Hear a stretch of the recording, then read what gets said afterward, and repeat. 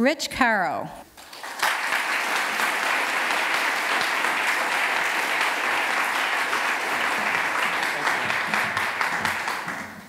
Good evening. I transitioned into quilt making out of found object sculpture in 1999. This is a piece called Kestrel with Spaghetti Betty. That's Betty on each side of the triptych. You'll find her on the DiCecco pasta box. And just as I found bits of paper and glass to create narratives, and I now find fabric to create narratives. Some of my quilts were huppahs, Jewish wedding canopies. This is one from a series of star quilts. These quilts help me to refine my material process, curved piecing, for instance, and they also help me to understand the spiritual connections in quilts and quilt making. I recently noticed how things seem to float in my quilts. For instance, how this crown hovers over the landscape.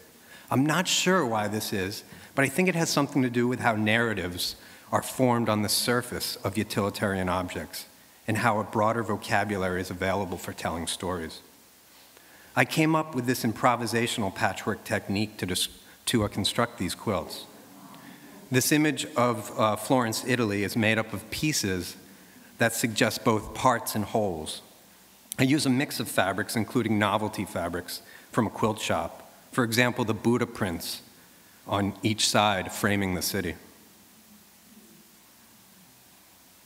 This next quilt is called The City for Jean Lacy. Jean Lacy is a Dallas, Texas artist and a mentor of mine. The quilt was made for her, but it's not a September 11th quilt. I started in 2000, and it commemorates the African burial ground in Lower Manhattan. Everything sort of floats in it. The island, the Cadillac symbol. This is called Vision, this quilt, and everything sort of floats in this one too. The Virgin of Guadalupe print in the upper right-hand corner hovers above the white deer in a brightly colored desert landscape. The fabrics in the quilt reflect light in different ways, and that helped me to understand how light plays off of textiles. This quilt illustrates the idea. Light reflecting off fibers in the fabric and the weave structure, creating shadows. The surface of every quilt contains multiple patterns of light. In the weave of the fabric, in the seams, and in the quilt stitches. Every fabric has its own character, and it's up to us and how we see it. The strip quilts in this installation incorporate the edge of the fabric called the selvage. The quilts are made to fit in the space, 7 quilts made with a technique called foundation piecing. A seamstress gave me fabric remnants that included yards and yards of selvage.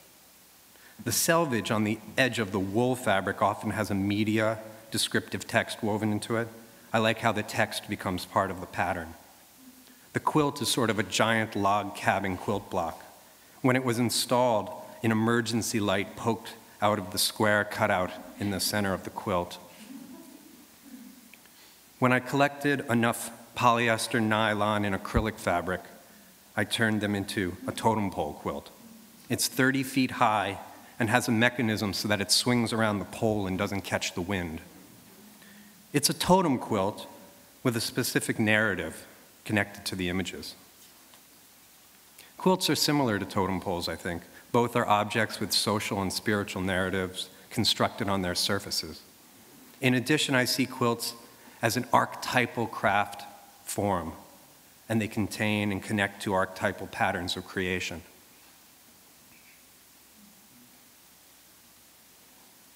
This next picture is a picture of my open-air studio that I created. I moved my sewing machine out into an easy-up tent and worked like a plein air landscape painter. The setup offered a new insight.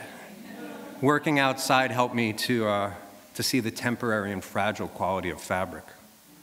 This is the landscape quilt that I produced that summer. While working in this way, I experienced the flexibility of the fabric and the medium in new ways. In the studio, I felt like I was manipulating fabric, and outside, I felt like I was working with fabric to create quilts. So working with fabric lets me build narrative, material narratives instead of linear narratives. This is a basket weave variation made out of corduroy. The narrative surface is not linear, but it's a personal creative narrative. In this case, the basket weave pattern highlights a different sort of reflection and shadow. This is my son Elijah in the studio.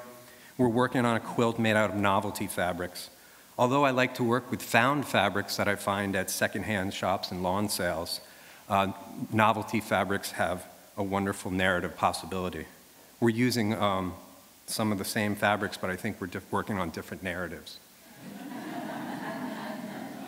The trick to working with these fabrics is to juxtapose the prints so that animals are with machines, helicopters with fish, trains with dinosaurs. The helicopters and the fish over here on the right side are particularly interesting, work well together. Some of the novelty prints in there I'd had for many years. The Hot Wheels fabric that was in there I'd used a lot.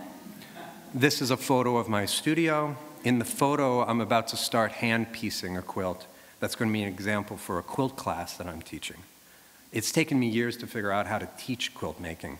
Basically, the process is to combine hand sewing, found fabric, simple tools and techniques, and a social setting. I supply everything for the class: fabric, needles, thread, scissors, beeswax, pins, a dark and light colored pencil, a thimble, and a copy of D.M. Dooling's 1979 book, A Way of Working, The Spiritual Dimension of Craft. These are two of my quilts in process for that class. I ask that the students take pictures of their quilts too.